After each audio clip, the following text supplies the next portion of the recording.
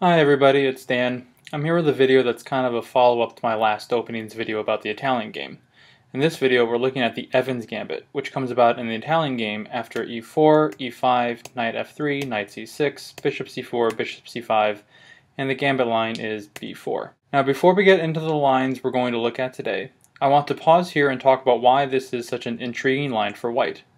In the Italian game, white is going for a strong pawn center, but in order to truly achieve that goal, white needs just one more move. Playing b4 here sacrifices a pawn in order to make black waste a turn moving the bishop to b4, and then retreating the bishop to a safe square after c3.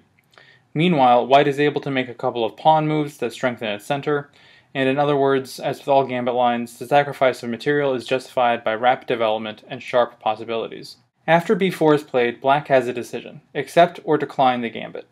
Generally, the gambit is accepted, as otherwise black just loses a tempo and white still is able to form a strong pawn center. We'll go over more specifically what that looks like later. For now, we're going to have black accept the gambit.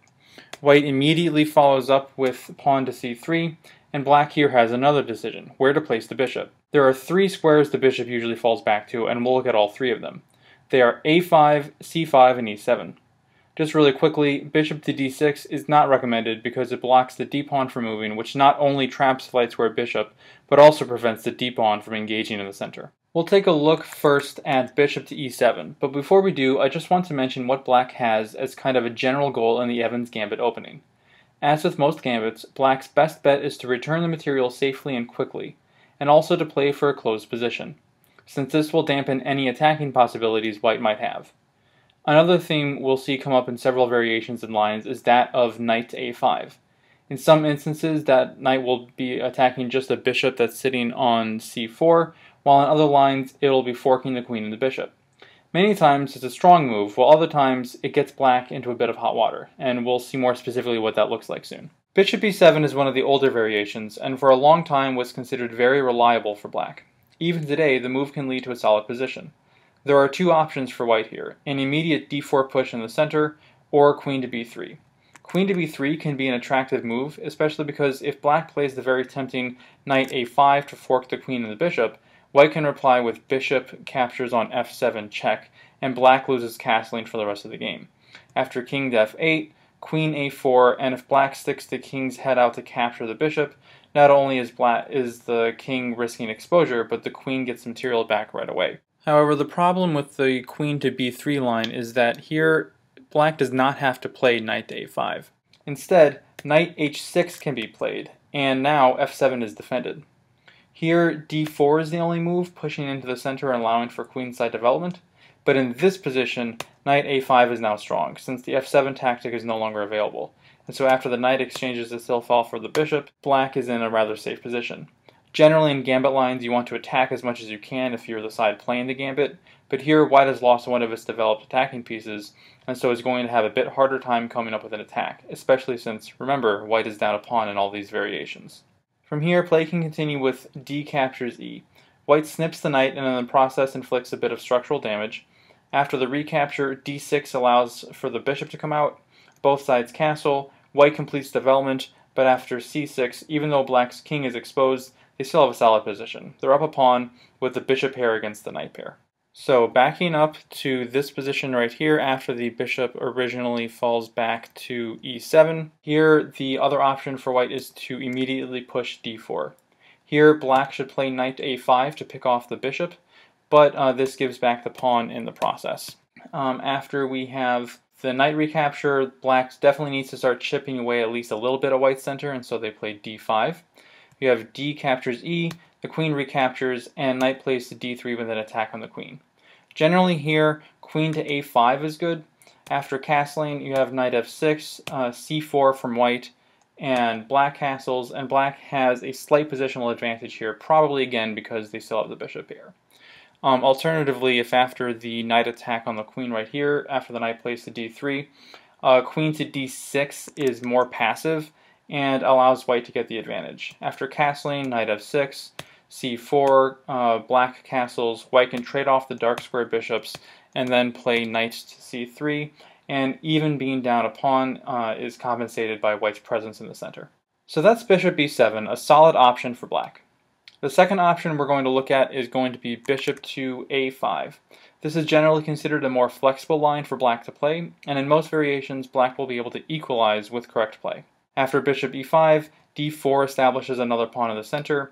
Here black has two options, e captures d and d6. d6 is going for somewhat of a more closed position, whereas ed goes for material at the cost of development. A trade-off you always have to be careful when making, especially since a pawn move isn't really doing anything to mobilize black's pieces. If ed is played, white here should castle, and black really needs to resist taking on c3, and instead play a developing move, like knight on g to e7. Otherwise, taking the pawn here on c3 allows for white to develop the rest of its pieces, and in the end position that we get to right here, white is fully developed and has just excellent piece placement and coordination. Black is still lagging quite badly in development. So that's why if we back up to this position right here, after white castles, black definitely needs to resist taking the pawn, and then instead should just focus on its own development. After this we can have c captures d, black gets in d5, the position starts to open up, and after the bishops are deployed, this position is more or less equal. So going back here to this position right here, after d4, the other option for black is to play d6, which again is going for a closed position, and it's also allowing for the light square bishop to come out. White here plays queen to b3, which is getting two attackers on f7.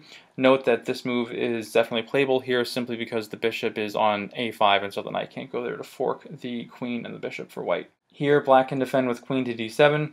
White exchanges the pawns in the center, and then they castle. Black here moves the bishop to b6, where it's putting pressure on the f2 pawn. White moves the rook onto an open file, attacking the queen, and the queen sidesteps to e7. Here white has a tricky little move, pawn to a4.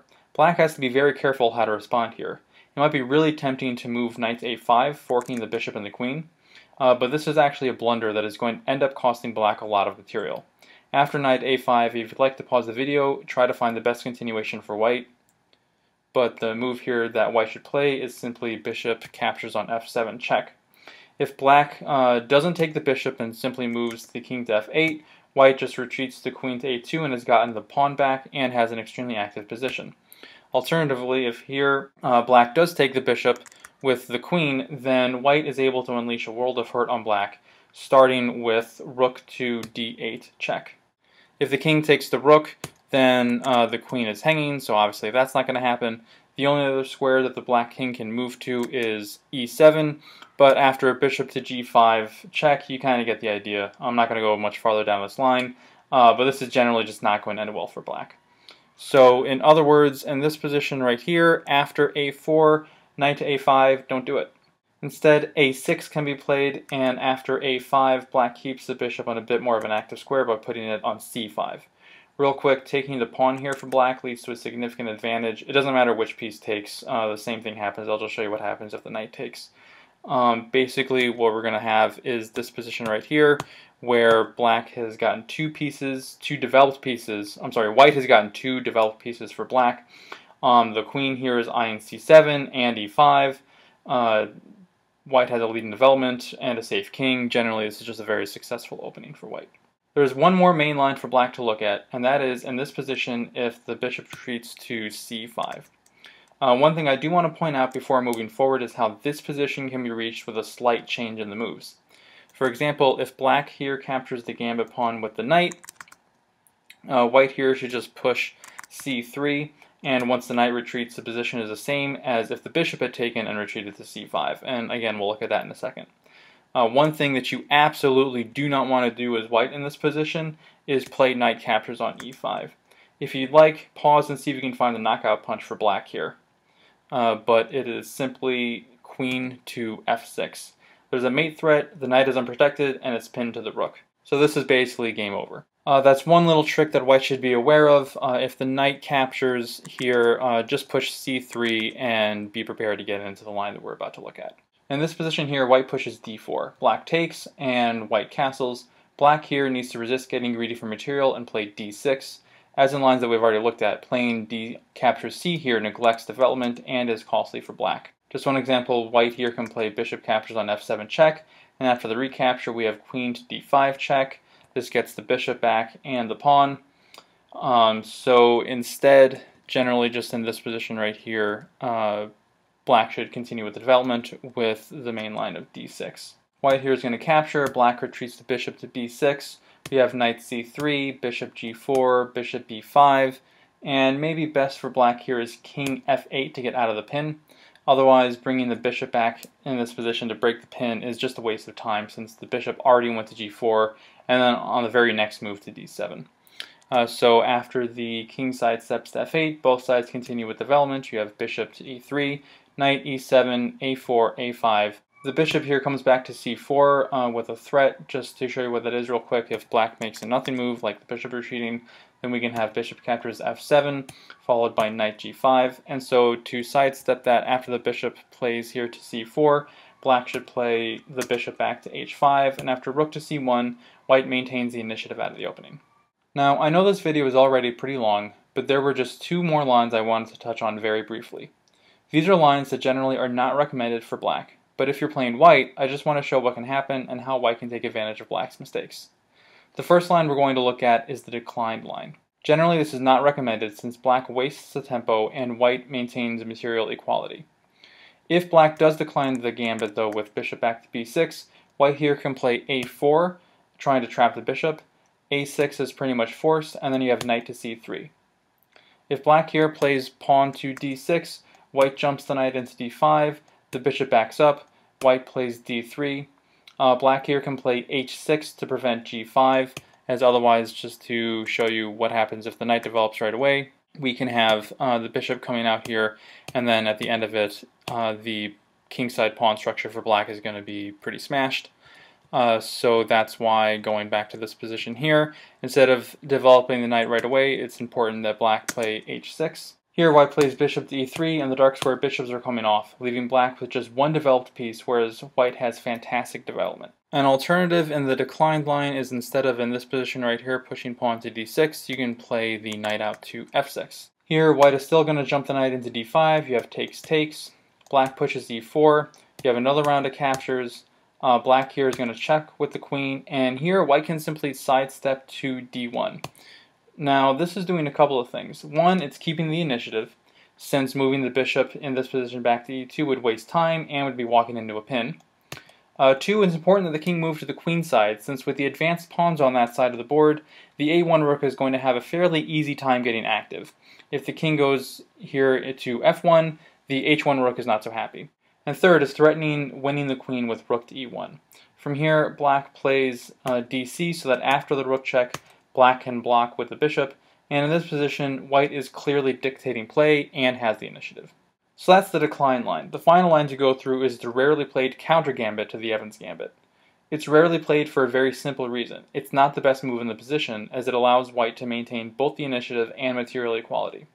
What that line looks like real quick is after the pawn push to b4, we have d5. Here you can have e captures d, the knight can come down and capture on b4. You have castles, black develops knight f6, white captures on e5, the knight on b captures on d5, white pushes d4 and the bishop retreats to d6. Black pins the knight, threatening to take on d5, so black responds with c6, and then you have knight to d2 from white, and again, as we can see, white has the initiative and the material is equal.